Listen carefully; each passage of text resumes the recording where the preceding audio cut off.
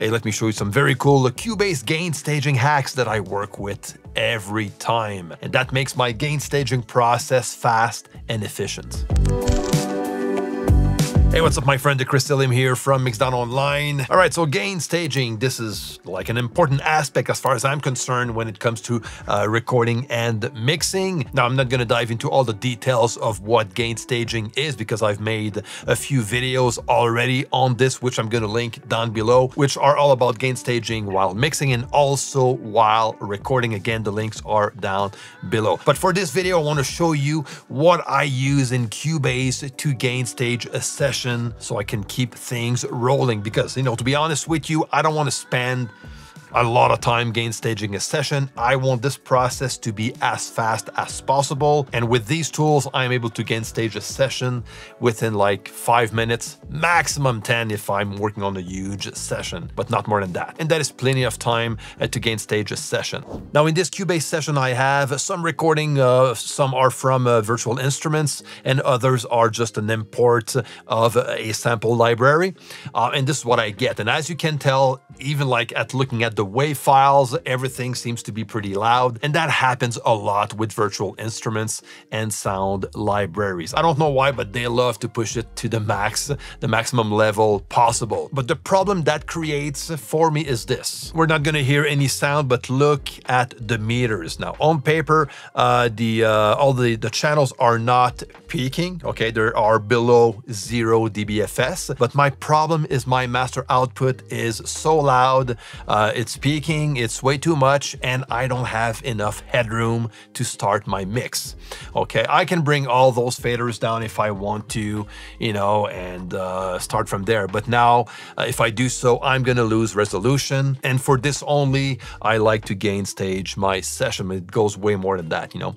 And if you wonder what resolution is, it's like very simple. If I keep my fader right near the 0 point, you know, the unity point of the channel, I have way more space between dBs than if I go from, let's say I want to get down by 10 dBs at the bottom of the channel.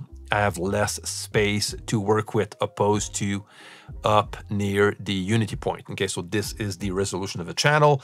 So if I keep all of my channels down, it's gonna work. I'm gonna be able to mix my my song anyways, you know, but, you know, just less resolution to work with. And for me, I like it better, easier to work with, especially for automation when my faders have more resolution to play with. But the main reason why I think it's important to gain stage is to not overload the master bus and also not to overload some plugins. Most plugins are going to be okay, you know, but the ones that are modeled after analog gear, if they are well modeled, they might peak because the sweet spot as far as the level goes in analog is not the same as in digital. Again, you can watch my video when I talk about this, but for the most part, since I am working with analog gear while I mix, it's very important for me to have a very good gain structure when I mix so I don't overload my analog gear. So gain staging is very important as far as I'm concerned. Now, the first thing that I have on my side is my meters. They are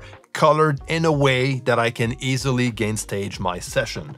So look at my meters, the colors on my meters. I have like shades, and I also have like a drastic change of color, which will indicate the minimum level I want to bring my tracks at, okay, which is minus 18 dBFS, which is going to be the equivalent, more or less, of 0 VU on a VU meter, which is found on most analog equipment, which is basically the sweet spot as far as the level goes to not overload an analog gear. Okay, so that is 0 VU. So that's why minus 18 dBFS. So if I go into Cubase, go to preferences, go down to metering and then appearance, I have my meter. The one that I select is of course the channel meter, okay, but there's several other meters that could be for another video.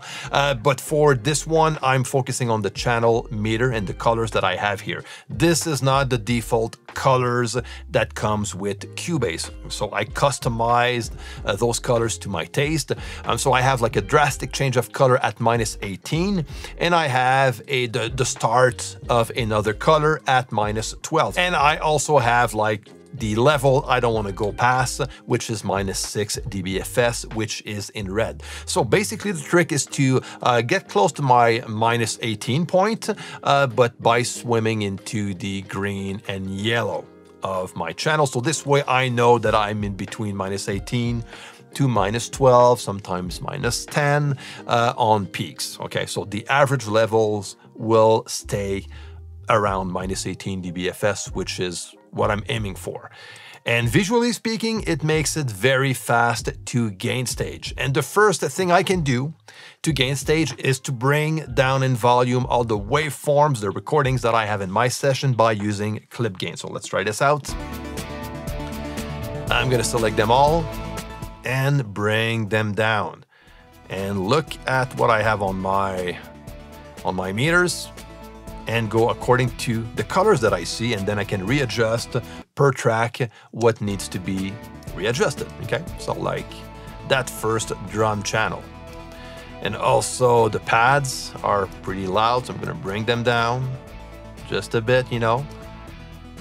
And you know, if you look at my stereo output, now my level is pretty much okay. I get lots of headroom and I'm good to go. So this is one way I can do so. Now, something to note is all of my faders are at unity point to give me an exact reading on my levels. But if for some reason not all of my channels are at unity point and I want to monitor the incoming signal, I can just right click on my mixer, go down to global meter settings, and just make the meter position to input, okay? And this is what's gonna happen. Even if I bring down my faders, I still gonna see the level of the recording only, okay? So it's pre-fader in a way, but it's more than that, it's pre-everything, basically. It's the exact level that I have on my recordings. And by doing clip gain, I will see the effect also, because it's kind of part of the recording in a way. Otherwise, I'm just going to keep that to post panner or post fader. Bring everything to unity point, to 0. And if you don't like to play around with clip gain, not a problem, because another very cool way to gain stage a session is to use a pre-gain in Cubase. I'm gonna go on my mix console and I'm gonna make sure that my pre-tab is open. If you don't see the pre-tab, just click on top on racks and make sure the pre is checked on, and that will bring you the gain level of each track, which will come before the inserts, before everything on that channel.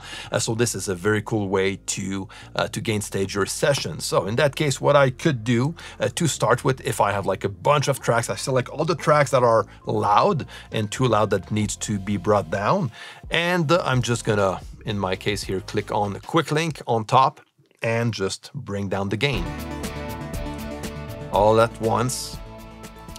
And then I can fine tune with all the single channels to make sure that everything is well gain staged. And there you go, that fast. Didn't take me a lot of time, you know? Pretty straightforward, and I'm good to go. So this is in a case where you don't want to use a clip gain.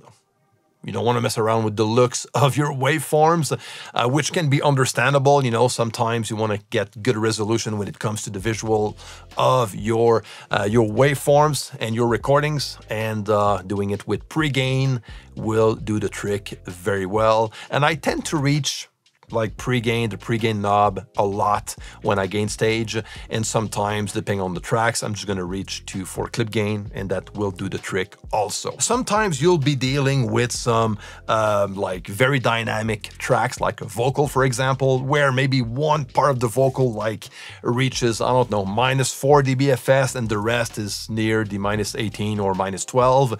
In that case, when what you can do now, I don't have a vocal with me, but just to show you, you can actually manually bring down or clipping down one part of an audio event. You select the event, you click on your draw tool, and you can actually bring down one section of that event manually. Very cool.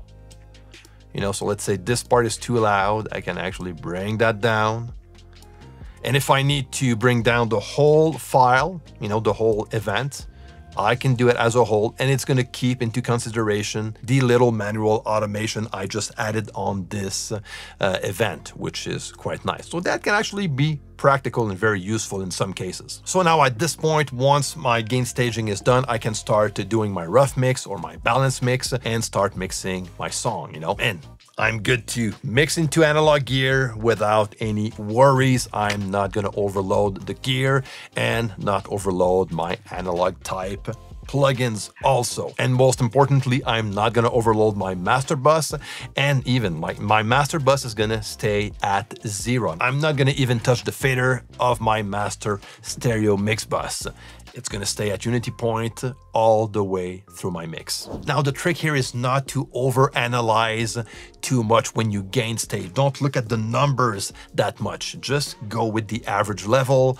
By setting up your meters this way, it's going to be very fast to make sure you're in the ballpark without, you know, keeping too much focus on all the numbers and focus too much on the -18 mark point. You just like do it fast. Stay in between -18 to -12, -10s for a dynamic signal that peaks a lot. You know, if you keep yourself into that range, you will be fine. And by using these tools, you'll be able to gain stage very fast without putting lots of time into this process, which shouldn't be very long to work on. Now, if you enjoyed this video and you want to dive into more details when it comes to gain staging while recording, you can watch this following video where I explain to you my whole process when it comes to recording, so I don't have to gain stage that much when mixing a song that I recorded. Leave your questions and comments below. Don't forget to share, like, and subscribe to this channel. Until next time, take care and see you.